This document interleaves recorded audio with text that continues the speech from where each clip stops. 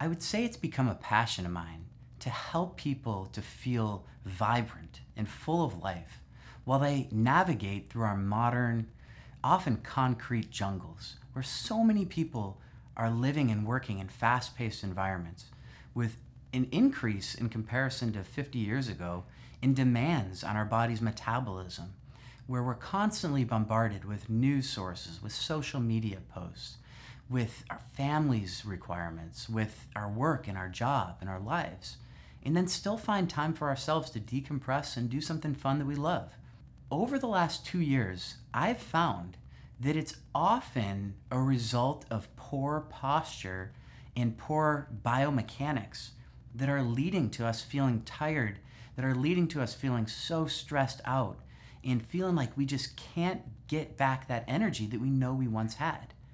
So as I looked for a solution to help people to feel vibrant and to feel well again, I found that one of the most important things people could do in order to really feel well and vibrant and still keep up a modern, fast-paced lifestyle that's heavily reliant on tech, and as we enter this brave new world where more and more business and things will be conducted through technology, we need to be able to keep ourselves healthy during this process.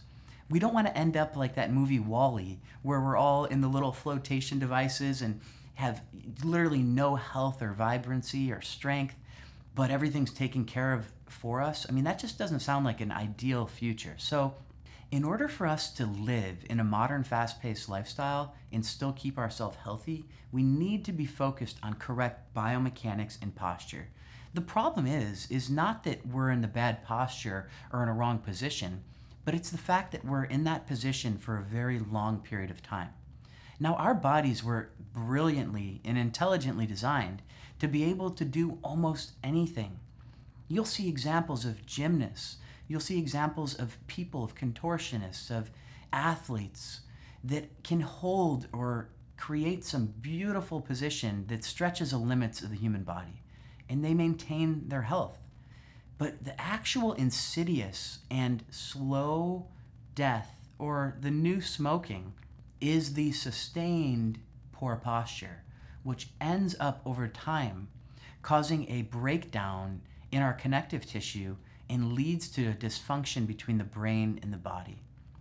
This is one component of dynamic structural medicine, a term that I co-termed with my former employer at Caring Medical.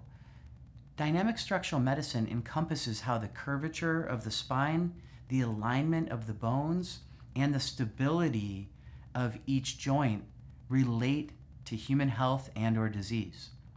So you may say, well, how does dynamic structural medicine relate to the modern lifestyle? And how can I use some of the knowledge and apply it from dynamic structural medicine to make myself healthier? My focus has been on improving productivity for people who have to be on a tablet, have to be on a phone, have to be on a computer, whether they're doing it all day at home, at an office, or you're on the go, like working at a coffee shop, in the back of a car, or traveling, let's say on an airplane. Have you ever been on an airplane and tried to get work done?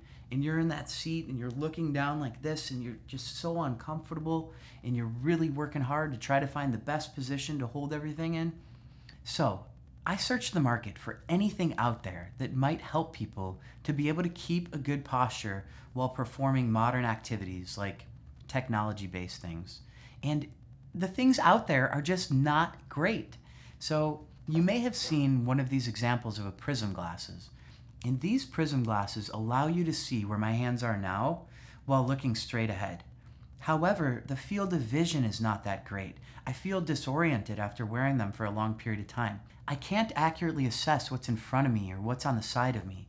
So these, while they do allow me to keep a good posture and see here, there are many limitations to the quality and the design. Then some of the other models that are on the market that were designed as lazy readers are, I think, even worse than the one that I just showed you. So this one is very heavy, it's uncomfortable, I feel a little bit like I'm swimming, I'm disoriented, mildly as soon as I've put them on. While they do allow you to see down, the limitations or the negatives outweigh the positives of being able to keep a good posture. I've been working exclusively with a design firm to create the best prism glasses on the market.